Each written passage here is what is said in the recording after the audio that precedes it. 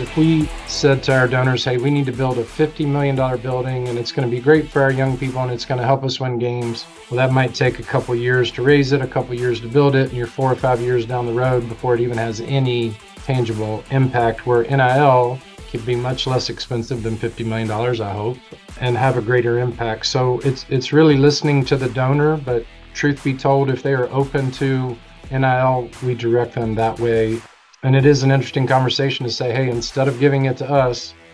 this still helps us, but we need you to route it through a different way. So yeah, it's been a different approach to fundraising, and we're getting more comfortable with it for sure.